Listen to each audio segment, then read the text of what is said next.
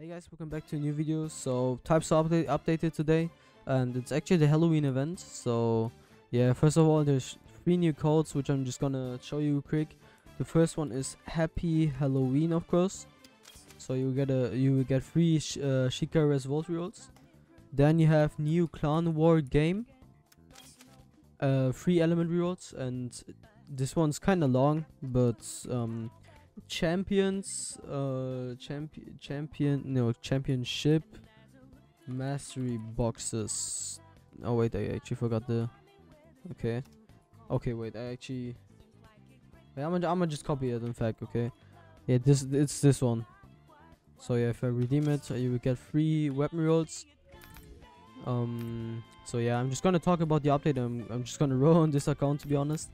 So yeah, types added like new Halloween update.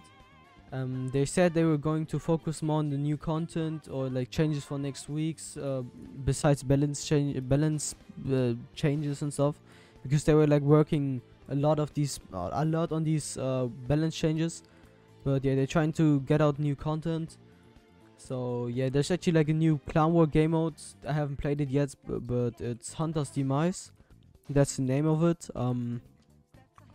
Yeah, they added like a purple pill. So if you have like a not glory essence, if you have like any essence on your build right now that you want to remove without like ruining your build with skill boxes, like with removing them or something, you can just actually use the purple pill and it will reset your essence, which is like really good. And yeah, if you basically win, there also like a change with the raids. I don't know how that works. There's like a raid queue.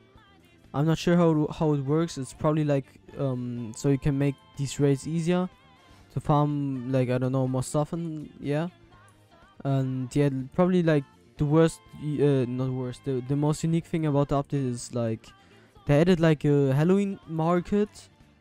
So basically, if you win a Katakura raid, you have a 40% chance to for it to become like a Halloween market, I'm just gonna say.